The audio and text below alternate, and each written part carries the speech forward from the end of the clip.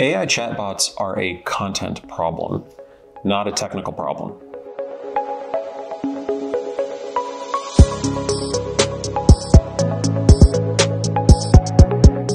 So that's a little bit of hyperbole, but not a lot. Chatbots use a type of AI called RAG, Retrieval Augmented Generation. This means they are generating responses based on information retrieved from a knowledge base. That could be a pool of documents, websites, or predefined answers to questions that people thought of in advance. This is why customer service chatbots are usually limited to a very specific series of questions and answers and responses. The technology isn't perfect.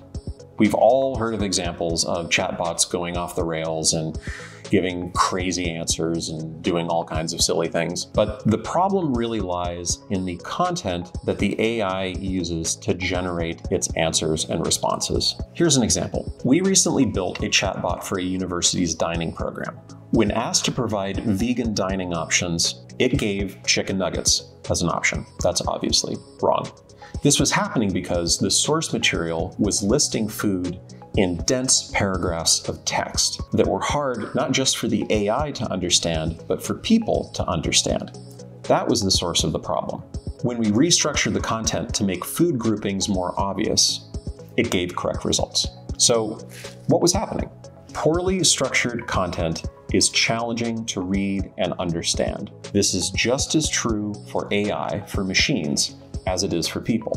When you improve the structure of content, you improve it for machines and people alike. Everyone and everything benefits. The structure of content is improved by ensuring that it is logically collected and presented, that it is easily scannable, meaning you divide it into sections, you group like with like, you add headings that make sense, you make it scannable by adding proper formatting, by putting it into bulleted lists. It's the age-old problem of garbage in, garbage out. And the changes that we were making to the content in that case not only improved the readability of the content for people and the usability of the content for AI and improving the AI search results, it also improved accessibility.